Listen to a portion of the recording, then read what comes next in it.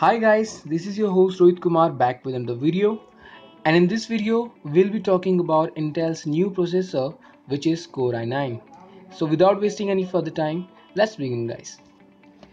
Intel plans in the short and medium term could be altered after seeing as AMD announced its new Ryzen with more cores of what it owes high and blowing up the battlefield.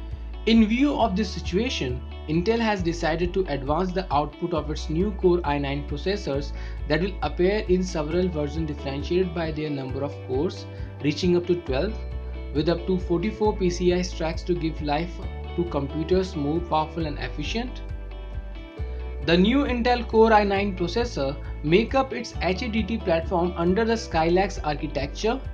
The Intel Core i9 will appear in 6, 8, 10 and 12 cores and with double execution threads thanks to hyper-threading technology.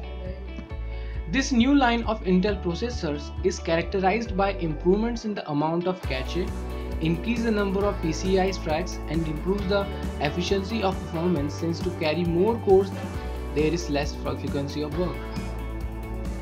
However, the new Turbo Clock 3.0 mode is included to carry very high working frequencies at specific times.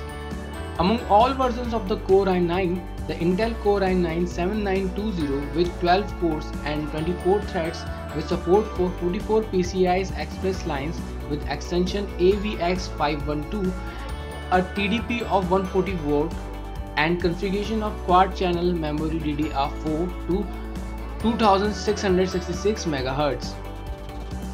However, we will not have to wait long to see these processors presented as they are expected to be displayed during the June 12 PC gaming show, not only in the form of slides pointing to their power but also moving some powerful title of computers to be presented during the fair of E3 2017.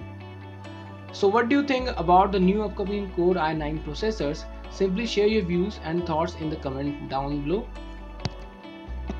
So guys, that's pretty much it for this video and I'll catch you all in the next one.